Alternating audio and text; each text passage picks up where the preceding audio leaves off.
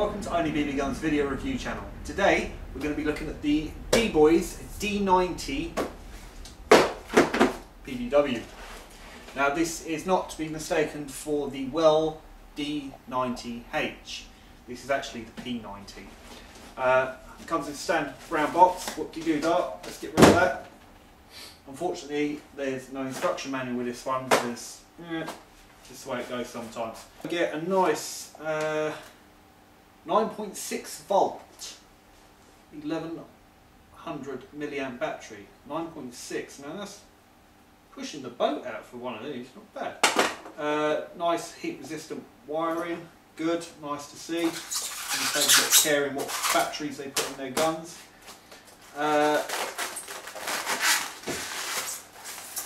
This is what I'd call a mid cap. It's a 50 round sprung loaded mag. It's not one of them gravity fed like the D90H was, or there are people out there. It's got some nice imitation bullets in there and everything. But yeah, well working mag, very simple. Plunge them in, job done. You see where the spring goes all around and everything, but yeah, it's a 50 round mag. What more can you ask for? Nice piece of kit. You can get high cappers as well, which rely on a windy mech in there.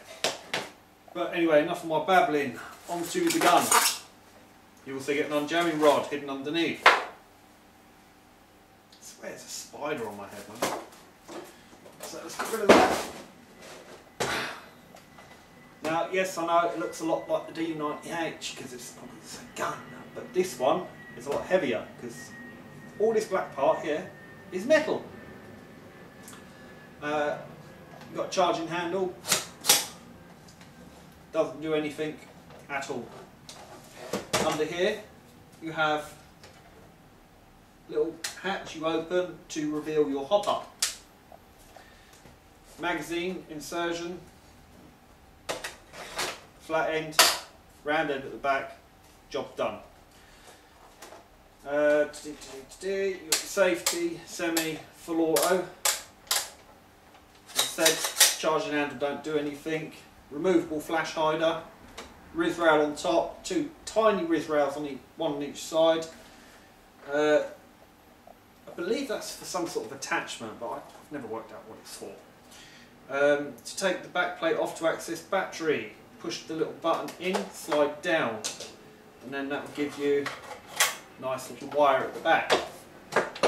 Now I am using the even though this comes with a 9.6 volt NiCad battery or NiHan battery, I'm actually going to put it for a LiPo test. And this is only a 7.4 1100 milliamp. To prove these guns can take LiPos, even though all these people, it's LiPo ready. All guns are LiPo ready. It's whether or not you use it. Got to remember how to put these wires in there now. That's it. Wires in first. That's it.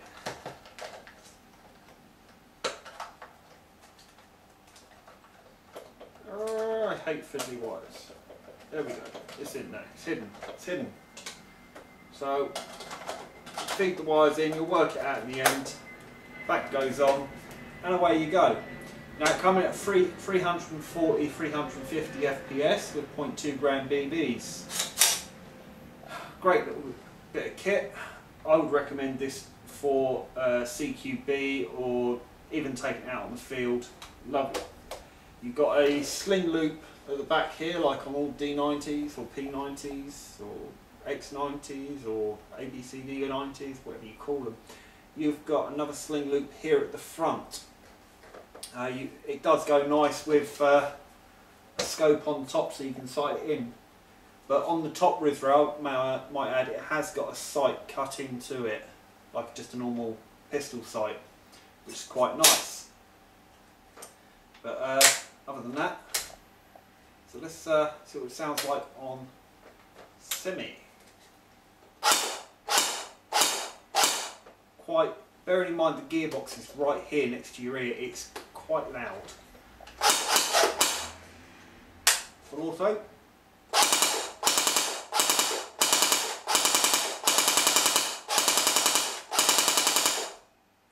Really beefy gearbox on that, it's quite nice.